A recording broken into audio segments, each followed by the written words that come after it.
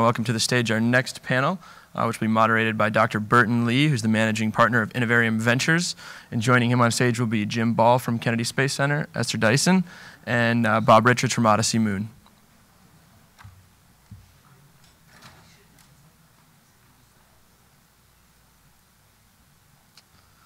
So if the panelists just want to come up and join the couches, and we'll get started. Where's Jim Ball?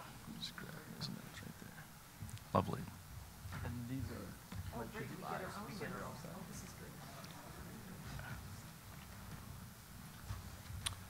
Great. Well, it's good to be back at NewSpace.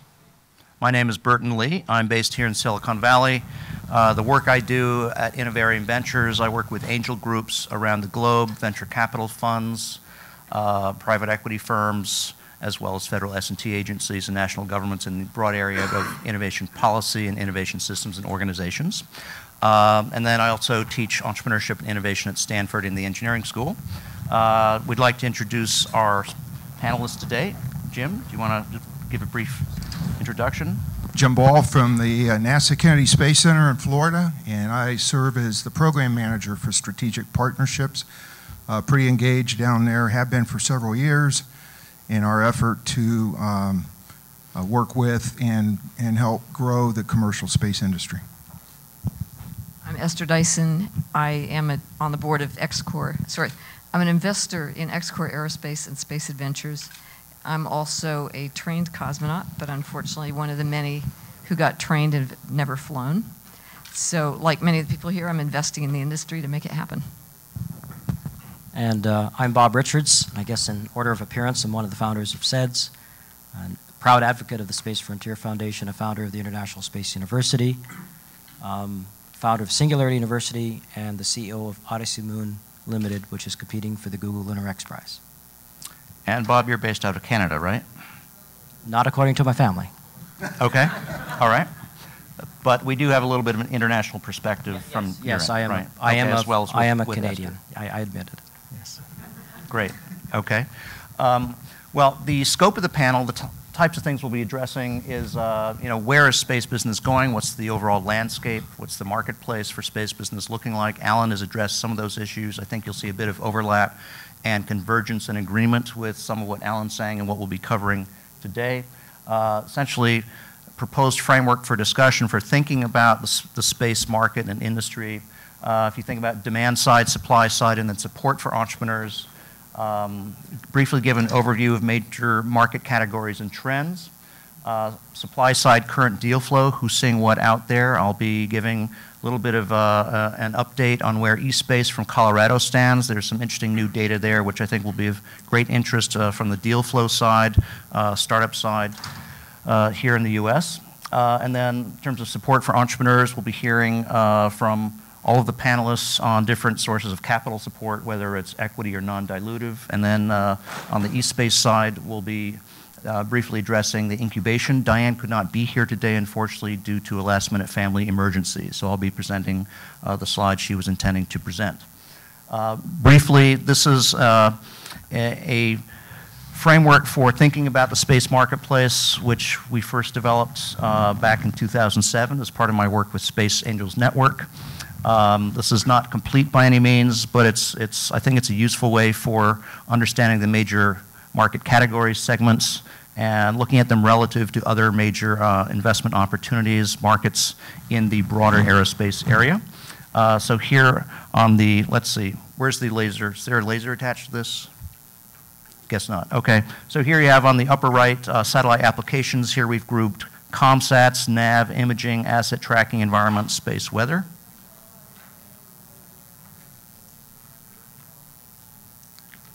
Okay. Which button? It didn't pass QC. Nope. All right. In the green yellow boxes are more on the aviation side, just for points of reference. UAVs, of course, everyone understands what that means. Asian aviation essentially is China and India. SATMS, Space Air Traffic Management Systems, Next Gen, major infrastructure programs. On the lower left-hand side, again, this is a log scale in terms of market size. Space tourism, orbital services, small sats, space technologies, large category. The axis, the y-axis, is perceived investor risk. And I think perceived investor risk has changed a bit in the last year due to the success of Falcon 1, Falcon 9, et cetera, et cetera. We've moved orbital services, and this would include some of what Alan was addressing. Actually, he mentioned a $10 billion market figure for orbital services by 2025. We placed it, annually in the 1 billion range, low billions. I definitely would agree that that could probably move to the right a bit. Space tourism probably will still remain on the lower end of the overall market spectrum. Small sats is up for discussion. Under space technologies, we've included the broad category of dual use as well as SBIR. So under SATAPs, this includes both the $100 billion ComSat market that Alan just referred to, as well as other $100 billion markets aggregated, again, $1 trillion order of magnitude. Major market trends, again, coming back to the BITS theme, which Alan raised, space information technology convergence, the integration of telecoms and imaging, location-based services, mobile platforms, mobile imagery, mapping are going to drive a lot of ongoing purchase of data services, use of GPS, commercial weather observation systems, still a question for debate in Washington, D.C. as to whether commercial organizations will replace the government NOAA services, asset tracking and satellite RFID applications, businesses that have been in incubation for quite a while still really haven't reached the marketplace in terms of major entry points, still looking for investment, have not yet found that anchor tenant. And then environmental sensing, climate change, a big gorilla potentially in the box, which may emerge depending upon different national legislation approaches to carbon trading, carbon caps, that sort of thing. Space aviation also is driving the move here on the IT side. And then U.S. government procurement, LEO transportation, we're all familiar with the discussions in that area, small sats, research and SBIR programs, space tourisms. And I do include prize competitions also as a driver of demand here now, becoming quite significant. And just a brief overview of what could be happening perhaps in Europe before the US in terms of environmental monitoring, carbon monitoring as an emerging market for satellite applications as well. Again, very dependent upon which way the regulatory landscape moves. So I'd like to first ask Bob, could give his overview of what you view as the space market from Odyssey Moon's perspective, the global picture. Feel free to reject, come up with your own paradigm, present your own view of space, and we need to bring up the slides for Odyssey Moon that Bob Richards has.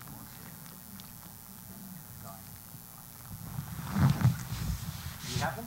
Yes. Great. Thanks, Bert. Yeah, so right is for yes. Hello, everyone. It's really nice to be here again at NewSpace. And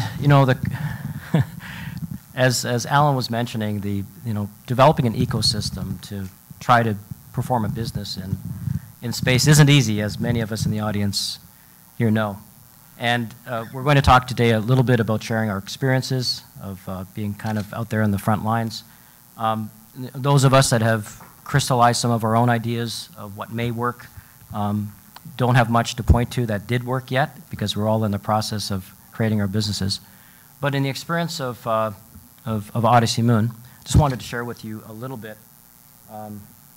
Oops, I don't need to know how to do this.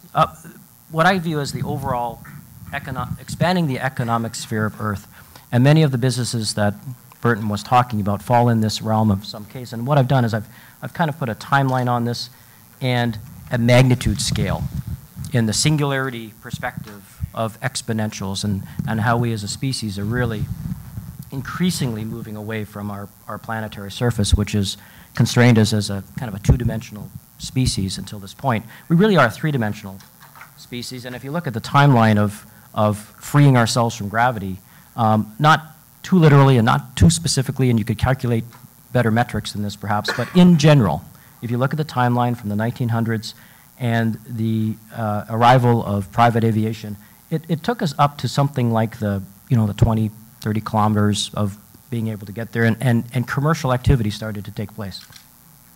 And nothing much happened until about the 1960s when the communication satellites, the ComSats, were introduced. And we jumped up over an order of magnitude into the realm of geosynchronous satellites. And today, 40, 50 years later, a very mature business, $1.6 billion or so of revenue flows through this economic sphere of Earth located in this geosynchronous Clark-type orbit. And if you look at where all the private capital is getting clustered right now, it's really all around the space tourism, all those big red dots where everybody's really focusing, and that really is, as Alan was saying, a near-term economic sphere. What I'm looking at is the next step. I think I had a box above the ones that you described, Burton, that wasn't there. It's in the $100 million realm to do exploration. So that's a box, that's even higher risk. It's even higher risk. So it's in that realm of that red dot up there in the far right, where Odyssey Moon and some others. How many here are competing for the Google InterX Prize or involved in teams? See, a number of us, right? Thank you. Will, yeah, you're included. We're up there. We're trying to put the stake in the next island in our planetary archipelago, right, of our economic sphere of space. And that's even a higher risk opportunity. Now, it's also a higher reward opportunity, because once we establish that beachhead and we come up with the economic dipoles, how limited and they may be at the beginning, we want to draw this venture capital that's clustered around low Earth orbit outwards, right? So as NASA does the hard stuff, right, creates our starships, we can create these pathways with partnerships and private sector investment and commercial companies that create this routine type activity. If I don't know anybody in a business who starts something to do something once, right? I mean, if you're doing something once, it's likely a government. If you're doing something more than once, it's likely a business. And so the idea is in routine, in replication, in doing things more than once, and for economies of scale.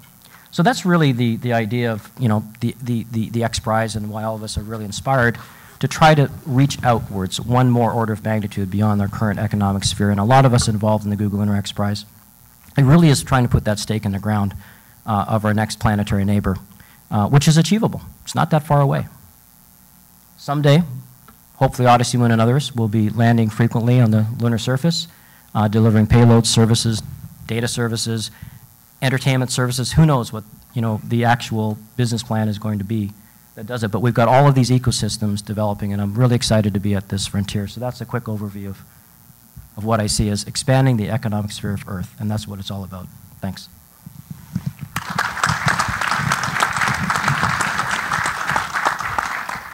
Thanks, Bob.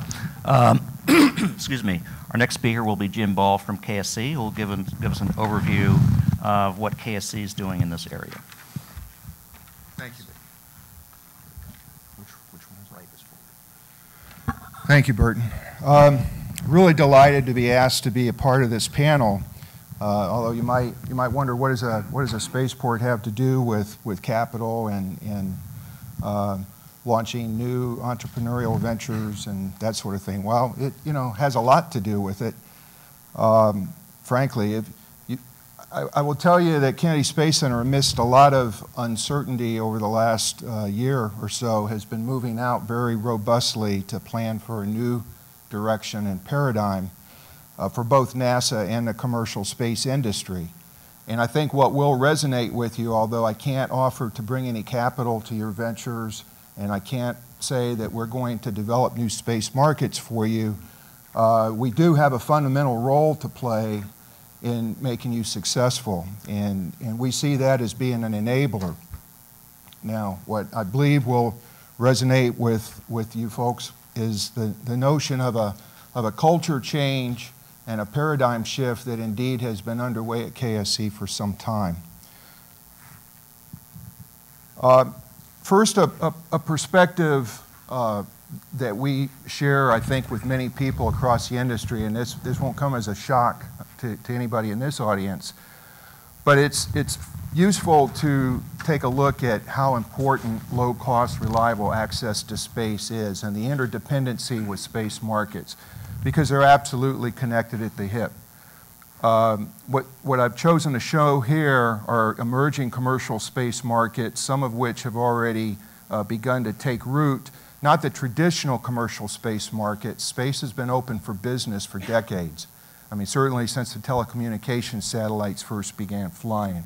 But what we're talking about it with a little more focus here is what are the things that are coming? What's on the horizon? Things like commercial in-space services, the private orbital labs and habitats represented by the folks like Bob Bigelow, commercial human space flight in all of its various forms, which is much more, I agree with the other speakers this morning, that it's not just space tourism, but it's commercial space research carried out by individuals through commercial human space flight and other applications. And though we're not talking a lot about it yet these days, there is a pretty strong constituency of people that believe at some point commercial space-based power is going to be important to the Earth as well as to space enterprise as well. On the left-hand side there for commercial space transportation, I've chosen to show just commercial space transportation because I think many of the concepts and principles that will lead to low-cost, reliable access to space are being pioneered not by NASA, but by the commercial space industry itself. Things like putting an emphasis on recurring operating costs. Now at Kennedy Space Center, we for years have been identifying things that could help lower recurring operating costs. But we weren't necessarily in the driver's car of designing government space transportation systems. We were the end of the pipeline where everything went together and got launched. And so we didn't get listened to a great deal. But we do have 50 years of experience in knowing what it takes to operate systems and where some of the problems are. A year ago, this chart would not have had a question mark on it, and a year from now, I hope it's still not there. What you're seeing there is Complex 39, Pad B in the foreground, which had already been converted in some major ways for the program of record. In fact, you see the Ares 1X vehicle sitting on the pad there. More distantly, Pad A with a shuttle on it, and down the beach, other complexes like 41 and 40, et cetera. Well, clearly, one of the keys for a transformation of Kennedy Space Center is making sure that we're able to provide reliable access to launch property and associated services. And it should not only be reliable, but it needs to be affordable. We are very engaged, as a number of the members of industry that are in this audience know, in working directly with commercial space transportation companies to help us plan for what this transformation should be. Not just these launch facilities, but the horizontal launch facilities represented by the shuttle landing facility. Our strategies are really pretty straightforward. Transition the infrastructure and the capabilities so that the Kennedy Space Center and other launch property in the neighborhood are able to support and actually enable multiple space transportation systems, particularly operated by commercial space providers, but also those that may be operated by the government once the administration and the Congress decide, where we're going with that. But also to apply our experience and expertise where we can and where it's useful to help overcome some of the technical hurdles that might be encountered and to indeed achieve the goal of lower recurring cost. So our vision is to serve as both a flight test center and a prototype test bed that's integrated fully with day-to-day operations of commercial systems and operational systems. Our activities to kind of carry out those strategies have been primarily centered around these simple ideas. One is develop partnerships with key stakeholders. I think you'll agree in large measure that much, if not all of NASA, certainly, but much of NASA, and KSC in particular, has gone into a listen and learn mode, as opposed to a more traditional NASA approach, which was broadcast mode. We'll broadcast what we need, you bring it to us, and we'll pay for it. I think now at a Kennedy Space Center perspective, we are listening to industry and making sure we understand what we hear. Putting on opportunities for industry to come to us where we can learn, but we're also going out to industry at their home and finding out and learning what it is they really need from us. Opening the facilities, as I've said, and also applying our technical expertise where it's wanted and where it can be useful and where it's cost effective for industry to use it. Here's a great example of one of the partnerships we formed with our stakeholder and our partner Space Florida, the state of Florida, to begin building what we believe will be a commercial space cluster at Kennedy Space Center, and not just necessarily limited to commercial space activities, but other technology areas as well, such as clean energy and automation and robotics and other areas of science and technology that intersect with space. Over time, we believe that this campus will emerge, which will be the ideal location for international business. As you've heard about the interest in an international market for commercial human spaceflight, it's not going to be just that, but as we are able eventually to move beyond Earth orbit and begin to have commercial enterprise involved in translunar transportation and lunar resource use, and even beyond the moon to other near-Earth opportunities, this harbor that we've all come to know as Kennedy Space Center, and this particular park and other capabilities we hope to build there, will be ever more important to those enterprises.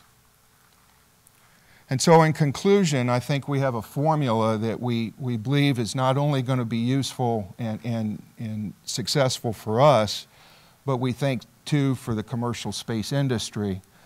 And that is, if you look around the planet and say, how many places are there really that offer the access to the frontier of space, given the technology of transportation that we have today? And given that there are places that are going to be building spaceports that offer suborbital access, some of which may even offer orbital access. But looking around the globe, it's our sincerest belief that none of the options that are available today can match the diversity, the accessibility, and the opportunity for growth and experience that we have at Kennedy's. We're known worldwide for our famous launches, but not as many people recognize Kennedy Space Center as the inventive place that it is and the center of innovation. We're often among the very top of NASA's centers in terms of new patents, new technologies reported, that sort of thing. And so we believe it's not rocket science. We think it's good business. And we're very much at the forefront, we believe, in transforming KSC to a new paradigm and direction that's going to support commercial space, help the United States become more competitive globally, and accelerate the day when we can all get into space. Thank you.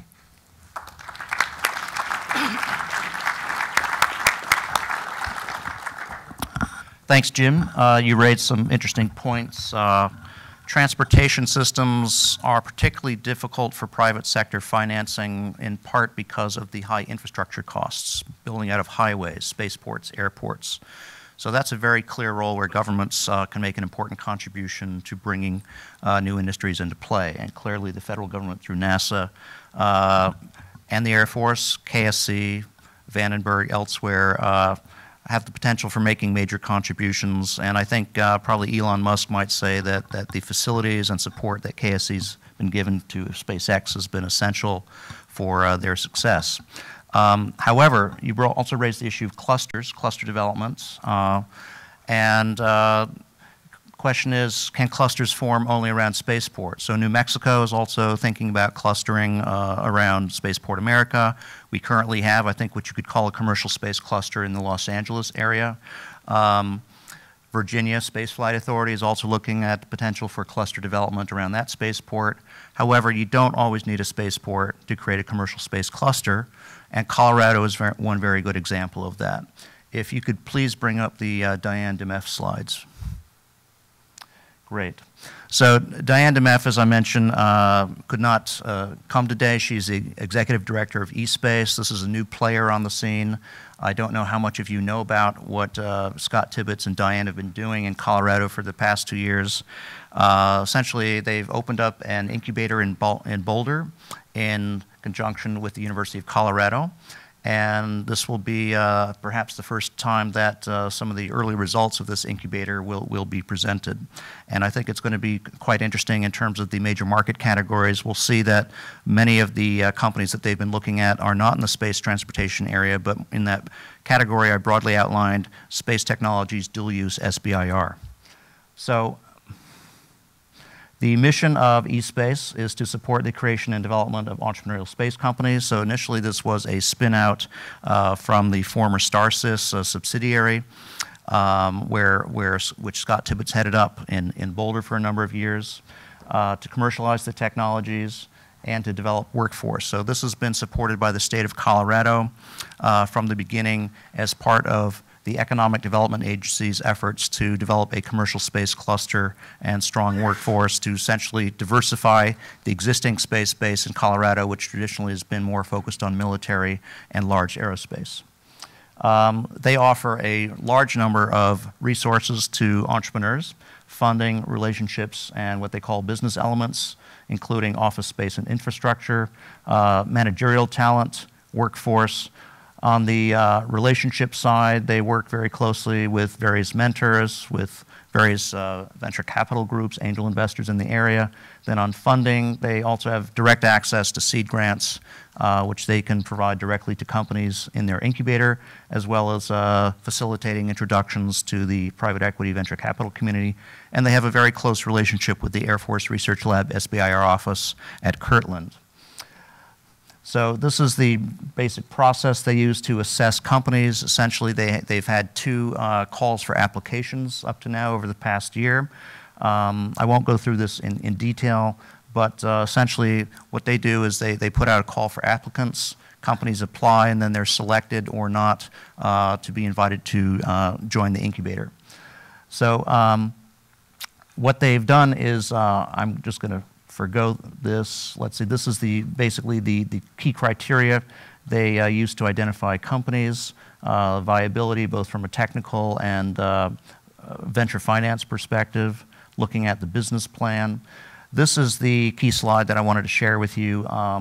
During the past 18 months, they've, as I mentioned, gone through two rounds of applications. The first received 30 applicants, second round 15s for a total of 45. 3 were selected in the first round, 6. So 9 companies out of those 45 have been selected for incubation at eSpace. And remember, this is in Boulder, Colorado, far from a spaceport. So the scope of the ventures, and this gets back to the broader space technologies category on the lower left, you'll see a large number, typically not from the space transportation or what we would talk about typically in NewSpace as commercial space or new space. Hardware and software, dual use, green, product services, and specifically, these are not all of the companies, but it's a good cross-section, tracking orbital debris, spacecraft components, Google X Prize, more componentry, and then again, a space data, its own IT plays. So part of the reason that the criteria they use to select these companies is they look at also what the Air Force and other space-focused SBIR programs are interested in terms of topics, and they use the SBIR program funding to leverage both the state grants and private equity funding as well.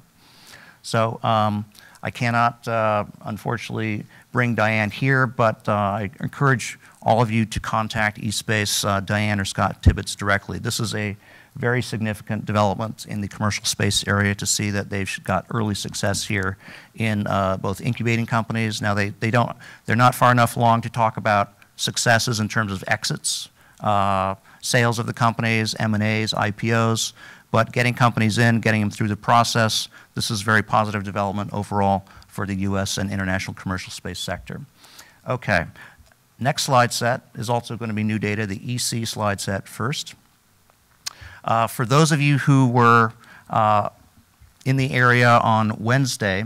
So what I'm going to do now is give a quick overview of a brand new player on the space scene, which is largely unknown to the United States space community. This is of potential interest to a broad range of U.S. space companies and universities interested in diversifying their sources of funding. This is not specifically commercialization-focused funding, but it is a new source of funding out of Europe, which is not, just to be clear, is not the European Space Agency based out of Paris. Last Wednesday, we invited the European Commission out of Brussels to give a half-day workshop at Stanford, basically outlining the space research program, levels of funding, areas of interest, issues of ITAR, intellectual property. These slides will be available mid to late next week on the European Commission website. For those of you who didn't attend, I see a number of folks in the audience who were there. Gary, Will, Jim, anyone else attended? Right, so a number of you were in the audience. Yes.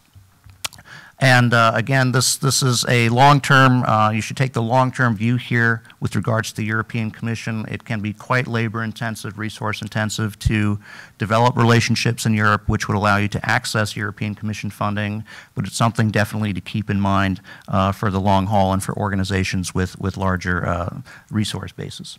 So I'm just going to quickly go through essentially some of the key slides that Dr. Schulte-Braux from the Commission in Brussels presented. He's the head of the Space Research Program unit in Brussels. Just a quick overview of what the Commission is. This is the pan-European government. Don't know their annual budget, but it's in the hundreds of billions, covering regional economic development, transportation systems, research, very wide range of services. So this is the organization, the pan-European government, that was formed in the late 1950s to take over some of the national government functions and to provide a basis for eventual European integration. At this point, there are up to 27 member states, with the exception of Switzerland, Norway, and the Southeast Asia area. You can see this is a very large entity. It's highly political when you have 27 national governments involved trying to manage this thing. On the space side, 2 years ago, the European Commission and the United States signed, updated the Science and Technology Cooperation Agreement, and for the first time included space. So the European Commission space budget is approximately 200 million euros a year, so 1.4 billion over 7 years. And their two main areas of focus are global monitoring of environment and security and strengthening space foundations. Now I'm going to focus here just on the strengthening space foundations area because I think that's of most interest. So specific topics that they're interested in funding, and there is an RFP out of Brussels on the street now, was released last Tuesday.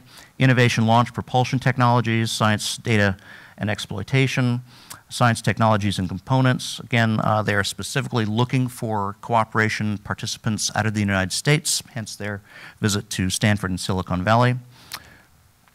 They are interested also long-term in supporting research focused on interplanetary travel, sample return, and data analysis, handling, processing from space missions. Now, some of the specific areas that they're funding now, and we expect they'll probably continue to fund in the near term, are in the areas of space debris, NEOs, for example, and then space monitoring, and also in general, their goal is to improve coordination and collaboration globally in the space area. Space situational awareness from the European side, space weather, very active but small program focused on debris removal.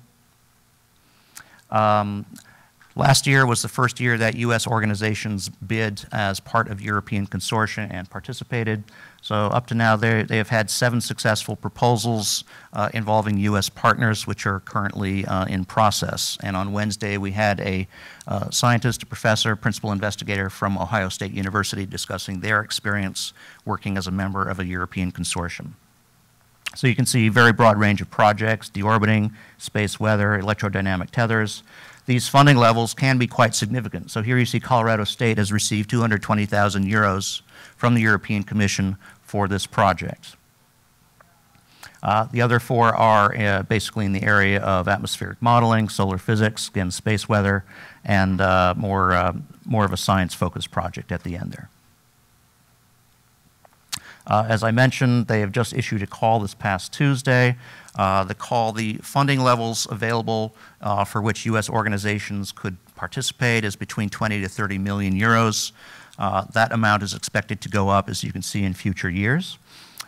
This program currently runs through 2013. It will very likely be extended 2014 and beyond at higher funding levels. And some of the, so this is what they've currently put in the current RFP. You see robotic and space propulsion, mobile rovers. This was why we invited the X Prize Foundation. NEOS is also an area where the European Commission is hoping to stake out some turf and essentially develop an international consortium, Russia, US, Europe, and essentially develop longer-term collaborations focused on mitigation of near-Earth objects. And then CubeSats and nanosats were also an area of interest. Proposals are due by November 25, and future areas where the European Commission expects to be active are space and climate change, natural disasters, environment, planetary robotics, survival, and again, space transportation and future space propulsion technologies. Some of these areas, maybe many of them, raise ITAR issues. We did not explicitly discuss ITAR. Any institution considering proposing should obviously consult their ITAR attorney and officials. So that's a quick overview of what we did on Wednesday. New funding source for potentially for commercial applications. This is research focused, but you can use this funding to potentially leverage in the way you also do with SBIR funding, private equity monies as well. So now we'll go into the broader Q&A. Esther. I had 30 slides in a video, but if everybody promises to ask good questions, I will skip them. But I'll start off just by saying who I am and make 2 points, really. One is, I'd like to echo what Jim Muncy said this morning. The government, as well as the investors, are thinking so incredibly short-term, and they're thinking short-term in many cases about the wrong thing. I was lucky enough to be part of a small lobbying tour that went to visit various Congress people, and I'll be really vague about this, but it was so depressing. They didn't want to know about anything other than how many jobs in my state before the next election will either be created or lost because of what you're proposing. That was it, absolutely. Nothing about education, nothing about the long term, nothing about science.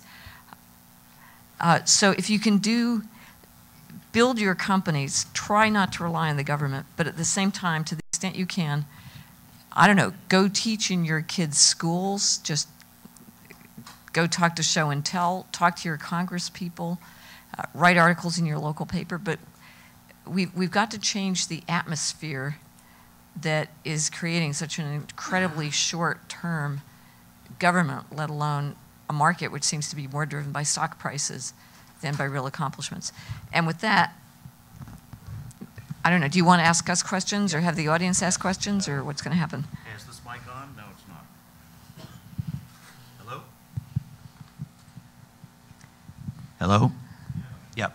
So just to clarify, my presentation of this material from the European Commission is not intended to endorse government funding as the primary engine of commercial space growth and development. However, given the broader issues and reduction in venture capital and private equity in this country, and the current pressures under which many angel investors and angel groups find themselves, more and more startups broadly are beginning to look at SBIR and other opportunities for non-dilutive grant funding from governments. Okay, well, let me disagree then, and then we can have a good panel, because it's been a long, hard slog, but I'm really encouraged by what I've seen lately. Just things are beginning to open up. With luck, our government will stop investing.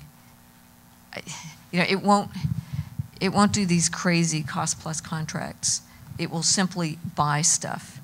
And that's absolutely the best kind of money you can get. It's not a grant. It's what you need is good customers who buy stuff that works. And if it doesn't work, they won't buy it. That's your problem to figure out.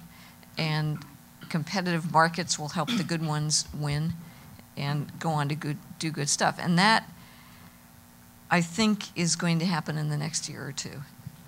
What the market needs is more visibility, more transparency, more companies buying from one another. This has been an industry of independent silos that weren't visible, and therefore nobody was encouraged to come in. They were closed to outsiders, and I think that's changing. So I'd focus more on getting good at marketing and, of course, getting good at what you're doing. If I could reinforce the disagreement just a little bit, Burton, a lot. Please. You know, I've done both sides of it, Burton. You know when you're an entrepreneur when you wake up and you're worried about how the hell you're going to make payroll right next month, or how you're going to pay the rent. You know, working on an SBIR in Canada, you know, whatever country you're in a cost-plus situation.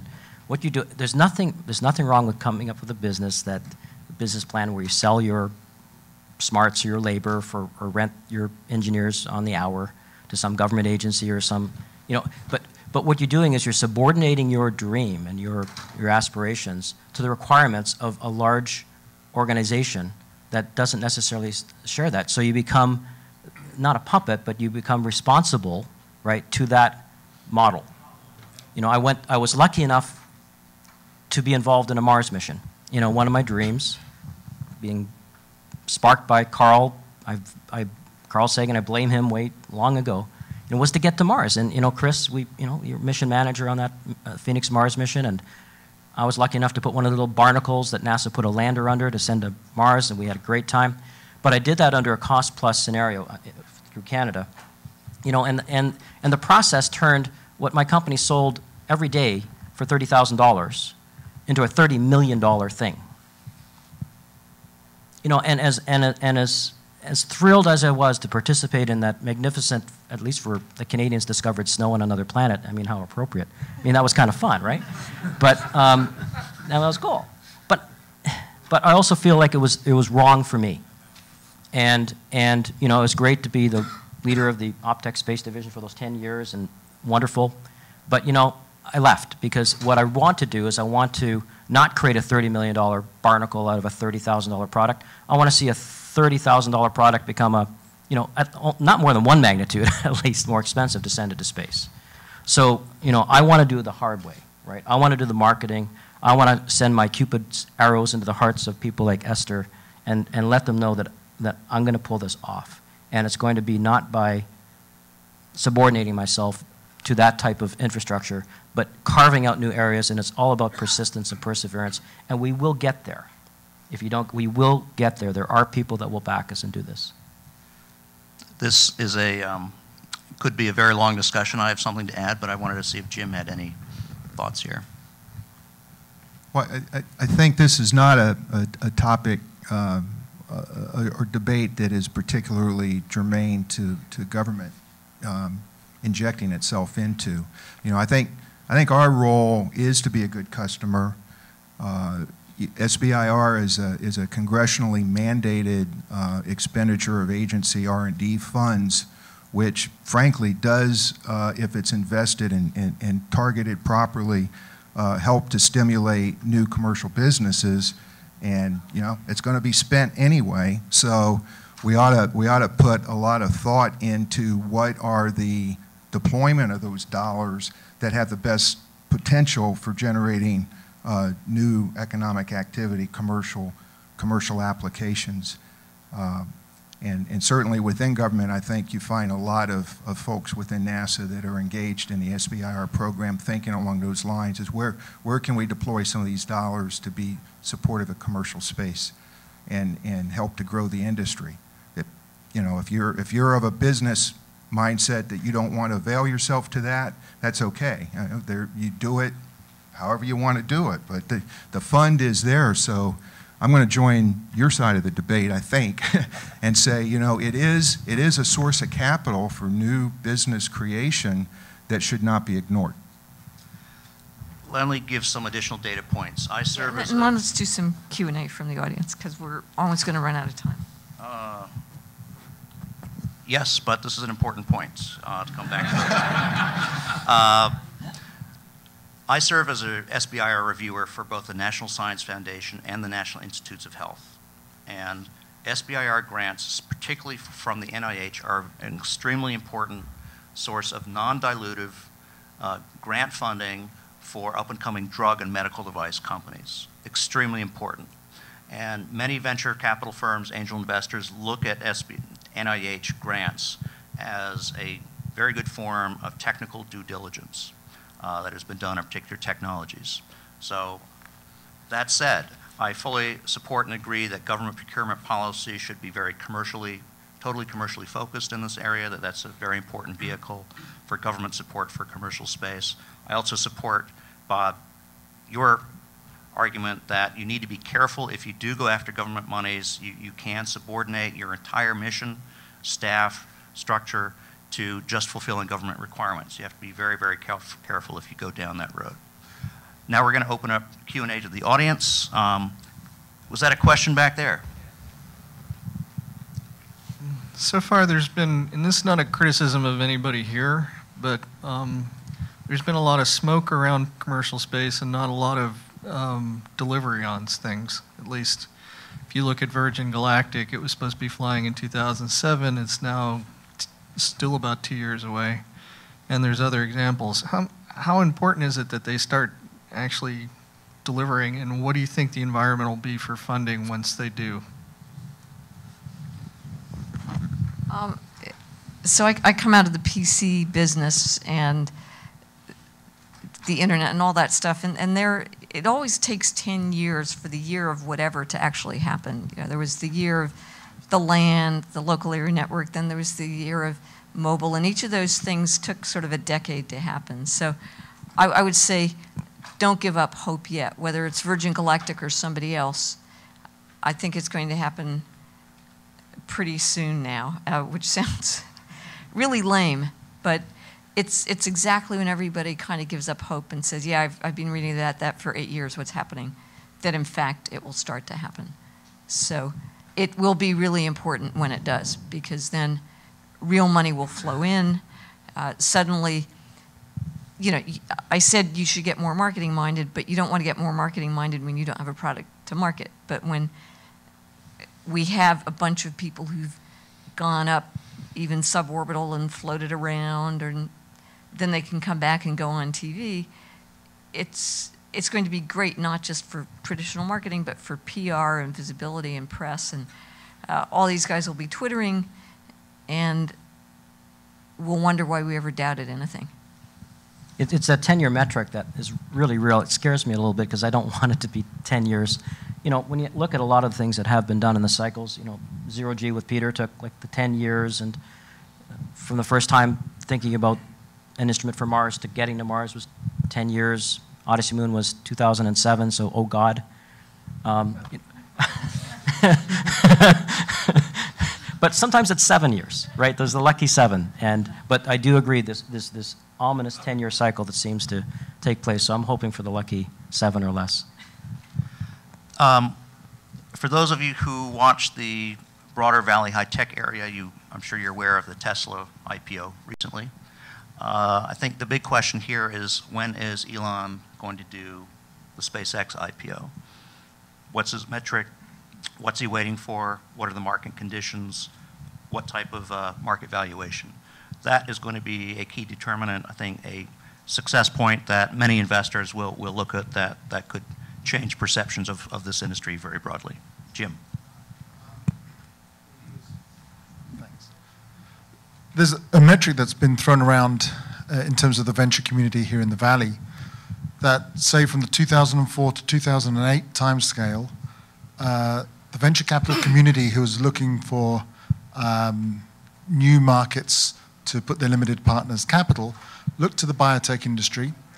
The majority of the community weren't so informed about biotech and perhaps green tech and other new techs in 2004, but by about 2008, one metric I've heard was that there was up to $4 billion invested from the venture community. Esther, you might correct me on the details. Now, early this year, of course, Draper Fisher put in another 60 million into SpaceX.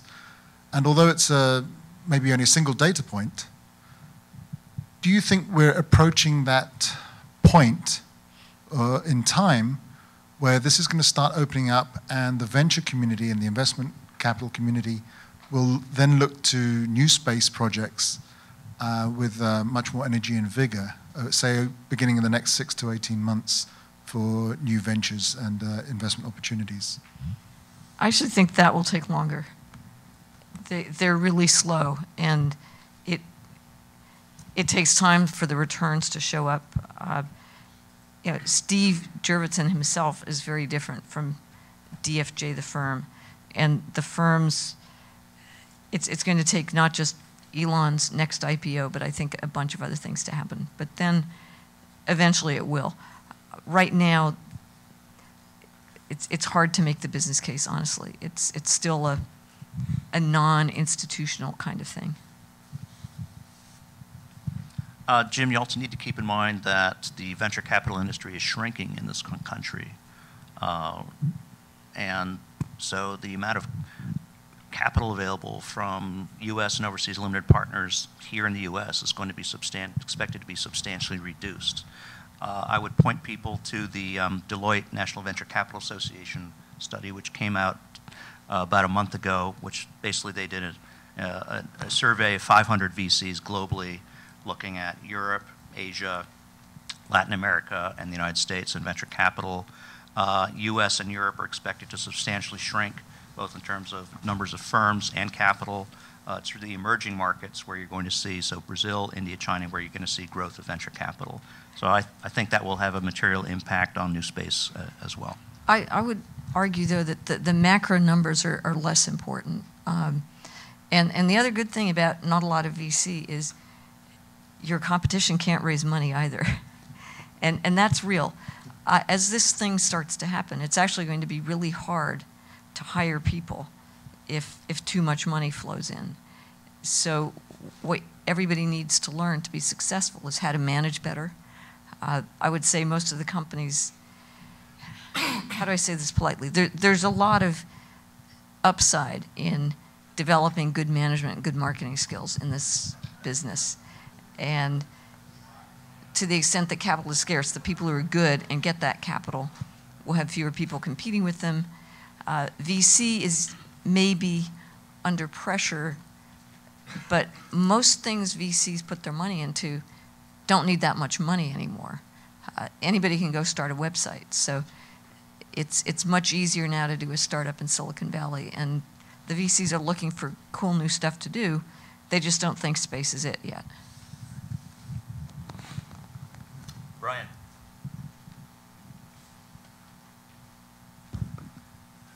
Thanks, Burton. I'm Brian Barnett. I'm founder and CEO of a company called SatWest. I started SatWest 11 years ago, and this is just basically some of my experience, just a comment from having done that. So I'm a space advocate and always wanted to start a space business somehow. And so I saw an opportunity in space, the communication satellites that were being launched 11 years ago. And I started the company because the biggest markets that we had identified were for the asset monitoring and so forth. So Burton, you had that on your chart earlier today as that was on your market chart. So I just wanted to point out that 11 years later, that's pretty routine in my company now. We've been selling it for about maybe 7 years, but I mean, I thought it was going to happen immediately. So I'm just pointing out it takes a long time, right? And so luckily we're still in business, but now the technology the applications are there that we can actually sell. But when I first started the company in '99, well, guess what? Iridium went bankrupt, Globalstar went bankrupt, ICO went bankrupt. Which other ones? Every one of my suppliers in my business plan went bankrupt. I guess just the other thing is and they came out of bankruptcy, which enabled businesses like mine to survive and start selling the stuff that we had in our original business plan. The other point I just wanted to point out is that I was looking for VC early on and got the stiff arm from everybody. Thank God, because I still own the company. But anyway, I've done it through bank financing, and plus you have to have cash flow from day one. So I guess another point here is that if you have an idea and you want to start a business, just do it. And but make sure you have cash flow, and then it won't be easy, but just get started, like Bob with his Lunar Odyssey, and hopefully the financing will come to you, the type that you need. Well, Brian, it's hard. It's really hard, right? But everything in life is hard. So those of us who really, really love space are going to do that because that's hard. But everything in life is hard, and sticking with it, there are people there. The venture capital that you do need to do large missions, it's not there yet. But there are people who are passionate, who really want to have hands-on. If you find the people who have some, I see Dave going, yes, yes, yes. You have the people who have some money, but they also want to be involved and have a stake. They don't just want to write a check and let me know when the ROI comes. It's that ecosystem of people. Sure, you can go out and start a university, and 20 years later there'll be people excited to work with you, right? But that's a long road too, right? No, there are people out there that are passionate about these opportunities. And climbing the ladder, valuation, and showing the milestones, and showing you have customers that have real money to pay should you do that, hoping upon hope that credible customers like NASA will provide the hooks, to your business case that will help you along the way. There's no easy way to do it. And it's just a question of vesting yourself and not giving up and not giving up and not giving up. And one day, something might happen, right, Dave? Exactly. Absolutely. David? To what degree will the outcome of the FY11 budget and policy either make or break or just be neutral to the developing space industry? Did everyone hear that question? Can you use a mic? To what degree will the outcome of FY11's budget and policy conclusion, whatever that may be, make, break, or be neutral to the emerging and developing space industry? This question makes me so sad because it just seems to me so obvious that the president's budget, by and large, was the right thing, and it has been so badly promoted that it's just really, really sad for the planet, not just for the U.S. And I think it could be very positive. If it doesn't pass, I think commercial space will prevail anyway, but it's going to be much more difficult. And it just would be a huge... I mean, tell me, there must be so many people in NASA who know that they're doing stuff, they have nice jobs, they're doing interesting work, but people aren't stupid. They don't like to work on things that they know are pretty pointless. And I'm on NASA's advisory council. I run the Technology and Innovation Subcommittee. Ironically, I'm also doing this thing in Russia about developing a Russian Silicon Valley. And in both instances, there are these people struggling to get free, both within bureaucracies and outside them. And there's just this system that is tragic. I think if I could answer the question directly, it's hugely impactful. I think that the whole issue is sort of framed in the one image I had with the big question mark on Complex 39. I mean, you do not resolve what is going to happen until there's action on the FY11 budget, one way or the other.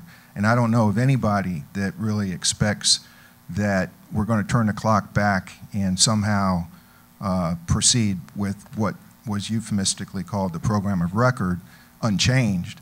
And so until you have a resolution of the policy and the budget between the administration and the Congress, we really don't know what direction that NASA's headed, although I will say that KSC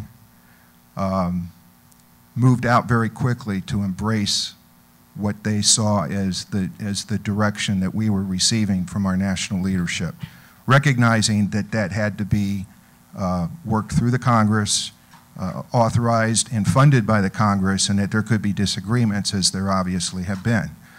So I know Mr. Cabana's point in talking internally to the workforce is commercial space is going to happen, whether it happens in a year or 2 years or 5 years. This is a future paradigm change that is going to occur.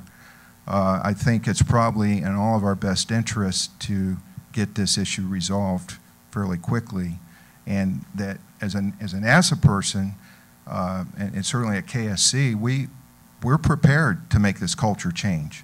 We'll even embrace it and help it and enable it, because I think we all believe that we will be better off in the long run by having made this transition, and that it was necessary at some point.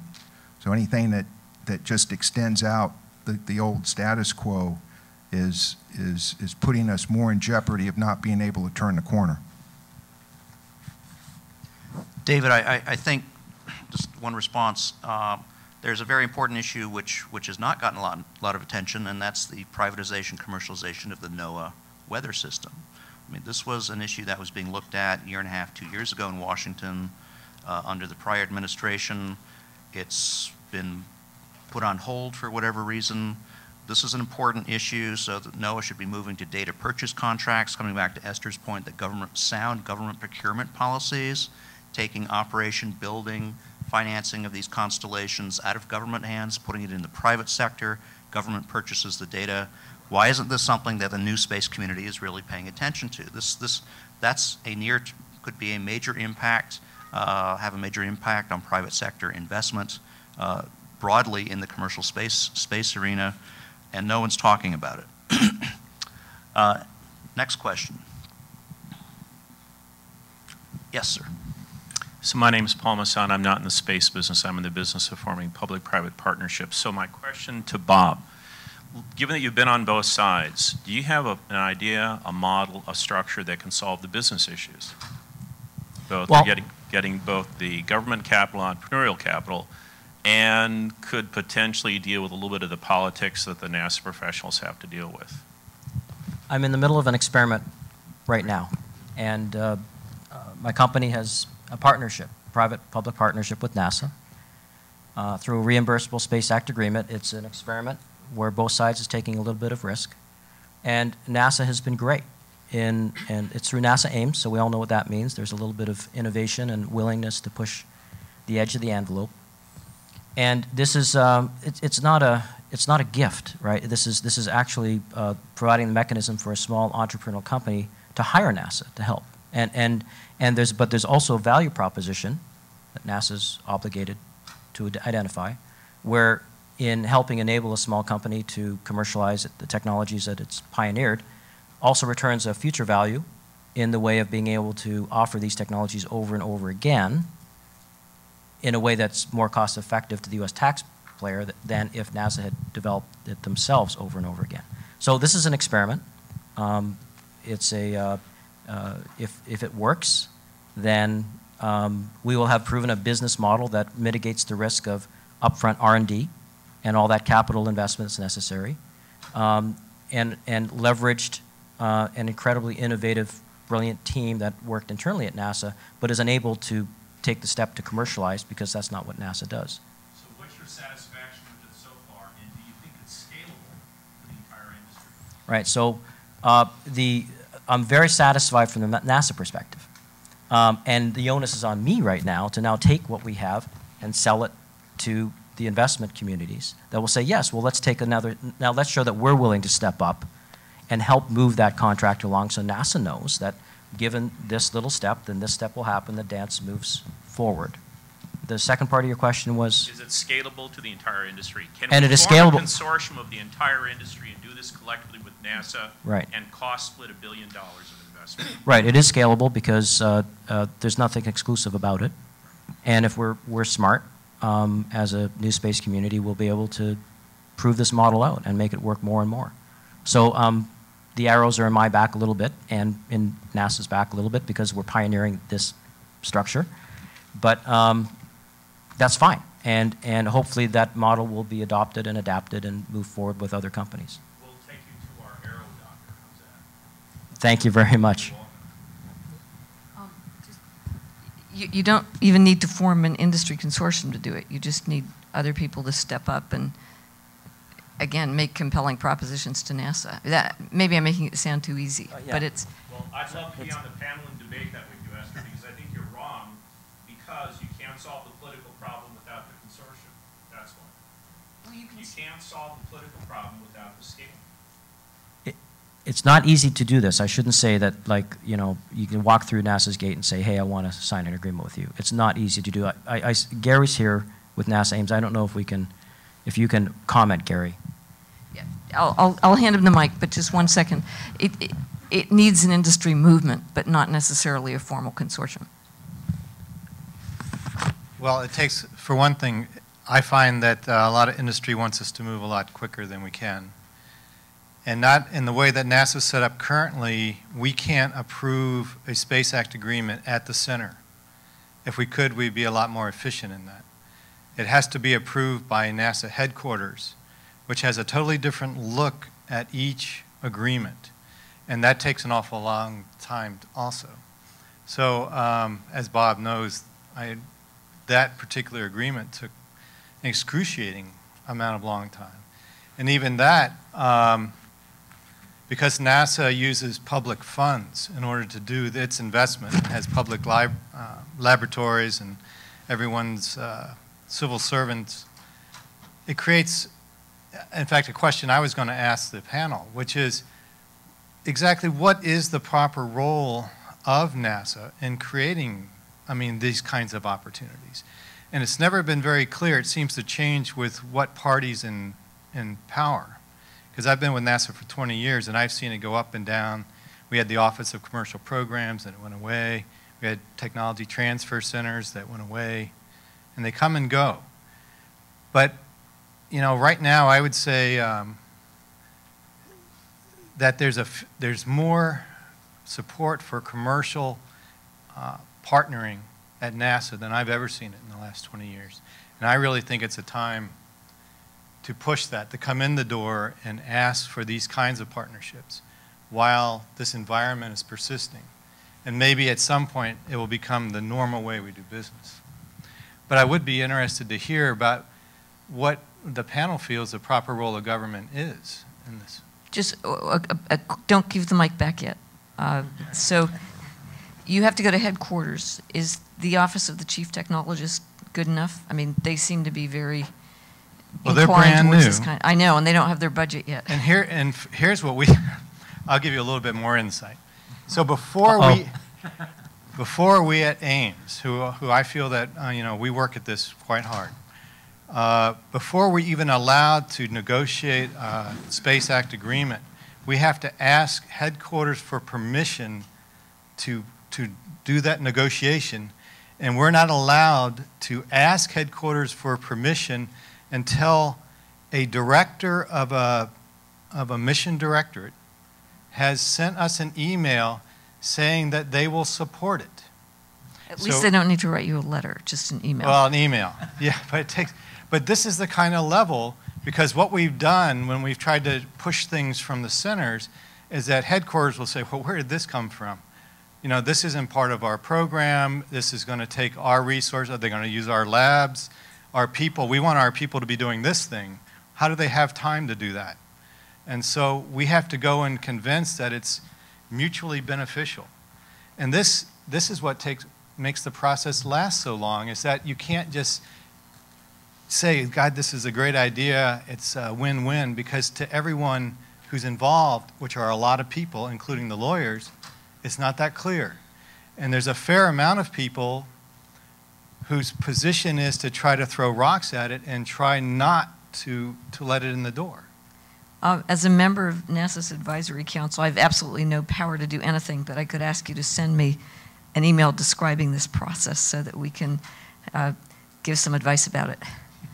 If I might add something to reinforce what Gary is saying there. I think KSC and Ames have been both pretty widely recognized for moving out on public-private partnerships. I showed you one example, one with Exploration Park that we did on, generally these things involve, use of land, or use of government facilities or access to capabilities.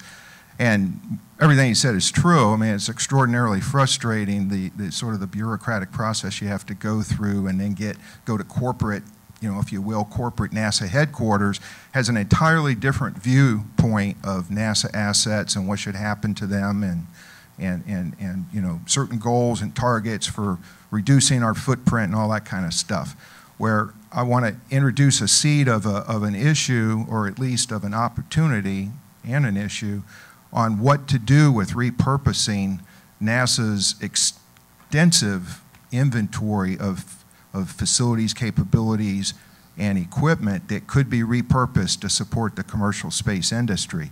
Taxpayers have invested billions over the years, not just at Kennedy Space Center, the facilities I showed you that we're trying to transition, but all across the agency. And so as we go through the retirement of shuttle, some will be just trying to go as fast as they can to disposition all that stuff. When in fact, many of the people sitting out in this audience in the commercial space industry, can really use that. It's already been paid for, and we can, as a matter of national policy or initiative, repurpose that. And a lot of that would be through public-private partnerships. We did one at KSC a year ago that got a GSA property award on bringing in a partnership with our state's leading utility to do a 10 megawatt renewable energy project on KSC property, and we got power out of the deal. Instead of taking land rent payment value, we were able to negotiate an arrangement where we got even more solar panels, that some of which were dedicated to KSC's use. Again, I had to go through the process, and it's more painful than it should be. But essentially, NASA centers do not have local autonomy and authority over the management of their resources. I just want to make one more point. We've had a lot of people in Silicon Valley want to partner with us on energy and biofuels and things like that. For instance, on that one, there's not a good place at headquarters who says that I own that. We've had a really hard time following through on those agreements. Some of them have gotten through, but it's very, very difficult. Life sciences, because there's not a group at headquarters, or ESMD to a certain amount, who have a life science charter any longer. So when someone comes in and wants to partner with us in areas that don't have exact good fits, it's really difficult. Brad, how are we doing on time? Yes, sir. I just wanted to add my perspective, which is along that, from the bottom of NASA. I've been a 30-year contractor at NASA Ames Research Center, and again, you come to, so I've tried to help people who come to NASA have this good idea. If it doesn't matter if it's a great idea for NASA. If it isn't for that little piece of NASA, it's an ixnay. So if you want to work with NASA, you have to find the piece of NASA. It's not good enough to go to NASA and say, this is great. You have to find that little piece of NASA somewhere in the bureaucracy that actually fits with what you do. And I can't tell you the number of great things that have not happened because I was not in the right piece of NASA at one time or another. Any final comments? Well, I'd like to thank our panelists. Esther, I'm glad that we have you on the NASA Advisory Council. Yeah, like everybody in NASA, I have no power. But you have peace. And Bob, I'd like to thank you, Jim, as well. For those who are interested in any additional information on the European Commission, Will Pomerantz wrote that up in a great blog article a couple of days ago. I'd also just like, as a footnote, to close our conversation, point out that XCOR was a receiver of SBIR funds very early in its development. It's not that I think they're evil. It's simply that long run, it's even better to be able to sell something somebody wants. SBIR funds are great, especially in healthcare, where if you think the space market is bad, try health. it's not a commercial market. Anyway, sorry, thanks. Okay. Well, please thank our panelists.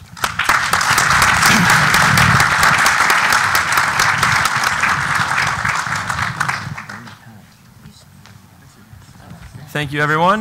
We will now break for a networking break for 30 minutes. Please return promptly at 3:45, and we'll start a War Stories panel with some of our space entrepreneurs. Thank you.